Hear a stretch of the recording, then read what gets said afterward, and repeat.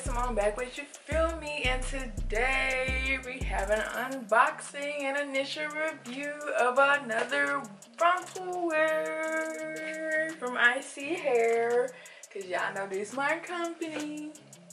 This is my company. And I got no bad hair. My first 2 weeks that I ever made got from this company. That hair would lasted like a long time because I was back and forth between the 2 weeks. So we have a new wig because we're having a grad shoot next week. Alrighty, let's do unboxing. Y'all just got their social media stuff from the top, you know. This is the bag that my wig came in. So hold on. We got some lashes per usual. And these lashes actually be straight. We got a little care book. They always give a little care book. The do's and don'ts of their hair. Got a wig cap. Always a little wig cap, you know? Yeah, it's okay. You can put makeup on it, but dang, give me a darker wig cap, please. Okay. Alright, that's all that's in the box. They did not give an elastic band this time. They really do. This hair is Peruvian, and they always put this type of hair on the package. I got 180 density, 13 by 4 frontal wig, 14 inches. There it is in the top. 14 inches, and it says straight. Alright, okay. And so when I film a video plucking and customizing this wig, I'm gonna try Tae's method, because for now on, I want my frontal wig hairlines to be perfect. You know, bald spots, like I want to be able to cut the lace perfectly, like all that stuff. It is so cute.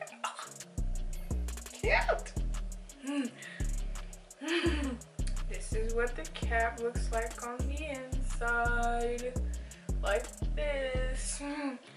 She has a comb here, a comb here.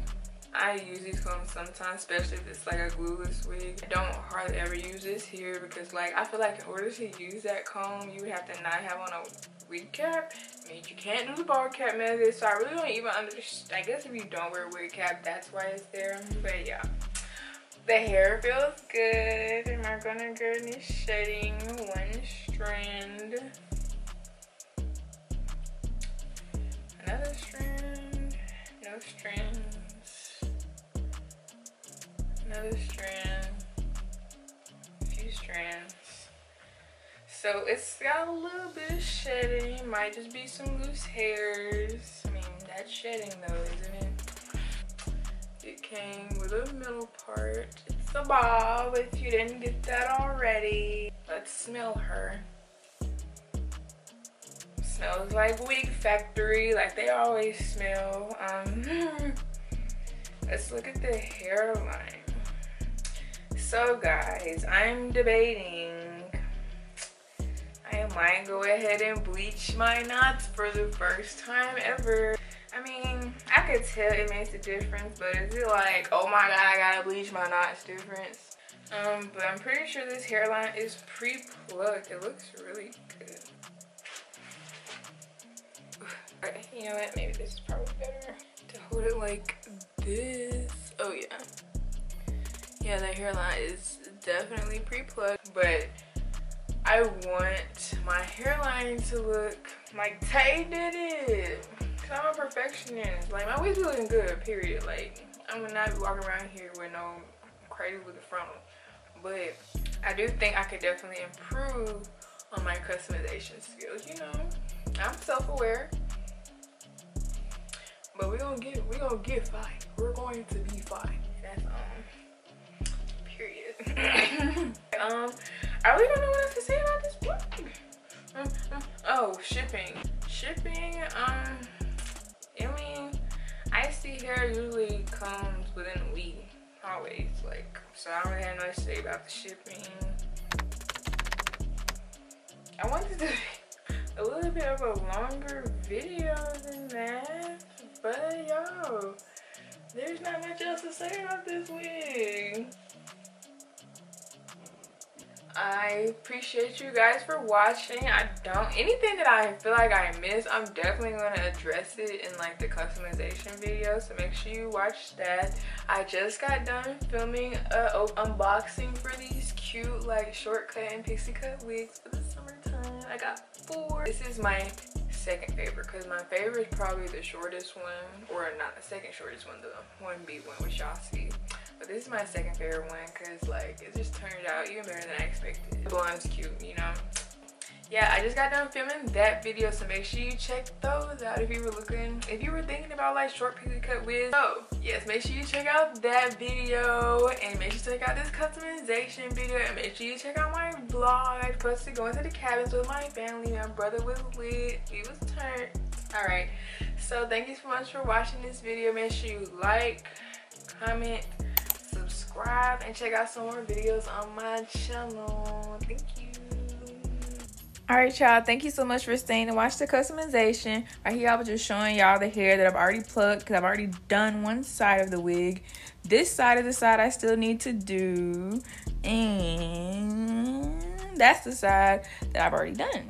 So I mean, you can't really tell when we're holding it up like that because the hairline looks good anyways, y'all. The pre-plucked hairline is the way to go. Now, for this customization video, I am going to be using Arrogant Tae's tactics in order to get the perfect seamless hairline, you feel me? And so first thing you need to do, this really wasn't one of his tactics, but I used the mousse to keep their hair out the way. But what you want to do is, oh, and he did not go over bleaching knots, and I do not bleach my knots anyways, but you want to put your wig on a white towel just so you can see what you're doing and move your baby hairs out the way. Now, to me, I recommend slanted stainless steel tweezers because those seem to be the best tweezers to go ahead and customize your frontal. You won't have to be worried about trying to pull the lace too hard. To pull the hair too hard and risk ripping your lace, because we don't want that. Along with the mousse, I also use conditioner water. You don't have to use conditioner water. I just prefer it because I feel like it's better for the hair. But you do need to use water because you want your hair to be wet. When it's wet, the easier it will pluck out. Now, you see me plucking in a backwards motion, and that is major key. That's just the direction that the hair is flowing, and so that's the easiest way that the hair is going to pull out the lace. And see what the towel does, you'll be able to see exactly how you're working, what still needs to be plucked and what does not need to be plucked anymore.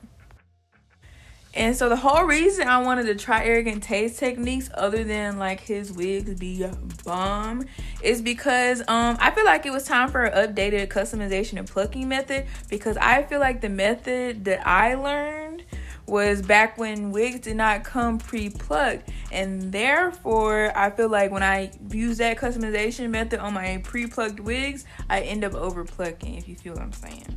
And so what you want to do is just pay attention to the hairline. Look at the hair. Look, does that on, because you'll be able to tell, like, wherever you don't have to have it on your leg. That's just where I have it. But you'll be able to lay the wig on your leg and be like, that looks natural, or no, that needs to be done a little bit more.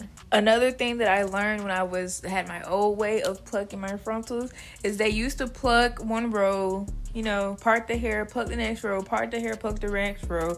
But I feel like the issue with that is that you cannot tell what the hairline looks as a whole when you do that until you move all the hair back how it's supposed to be. And at that point, you might have plucked a part too much or not plucked a part enough.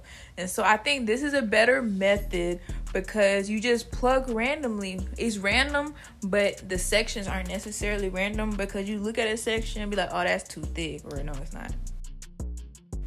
Okay, now that we're speeding up the video and you can choose to listen to me or not, you can just keep watching to see how to pluck your wig. I want to tell y'all about what happened the night that I was plucking this wig. So keep in mind, I was doing this wig for my graduation photos. The next day, I decided to wait to the last minute to do everything. And this was about 10 o'clock, almost 11 o'clock at night when I finally got done plucking the wig. And one of Arrogant Tae's techniques is not in the video because after I got done plucking the wig, you're gonna know what happened. One of his techniques is to cut the combs out of the wig at the sides. Okay, cool. I ain't got no problem with that because I don't really use it that much anyways. Okay, so I did that. Tell me, I don't know how, I don't know where, I don't know when, I don't know it was obviously me, but I cut or ripped a fat hole and like almost at the sideburn of my wig, y'all. I was like, I went to go put the wig on my head. I had cut the extra lace off of it. Well, not all the extra lace, but enough off of it. And I went to go put it on my head to see how I was looking. And I saw a fat hole in the side of my wig. I was in shock for like 5 minutes. I just stood there and stared because I was like, oh my gosh. Because I had to travel to a whole nother city so I could take those graduation photos, y'all. My shoot was at 9 a.m. the next morning, y'all. I was like, what am I going to do? I had no seed needle. I had no transparent thread. That's major key. The only thing I had was the extra lace that I had cut off. But I had no way to fix my wig that night. I was in a hotel. The beauty supply store was closed. I just had to call the photographer and tell him, look, I got to reschedule because look, my wig is ripped. Like, I don't have any hair to wear tomorrow. So, I got to reschedule. I felt so bad, y'all.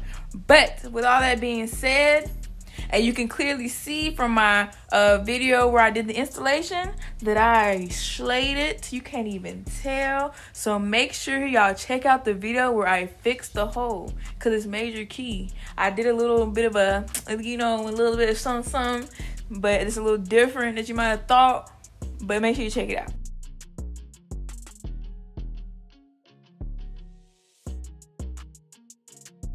But anyways, before I ruined it, I was by far so pleased with this customization job. Like, does that not look like a hairline on my knee to y'all? Did that look like somebody's scalp sitting on my knee? Now, well, not their scalp because it's not tinted yet, but their hairline is just laying on my knee. It looked so good. I was so proud of myself. I was like, yes, this is how I'm going to plug my wigs from now on because it was perfect. Like, once I got it on my head, I was like, oh my gosh, this looks so good. Arrogant Tae really know what he be doing. He really do. And now he just showed me. Yeah. And I was just able to show you. So I hope you found this video helpful. Don't forget to like, comment, subscribe, and go check out those other videos on my channel.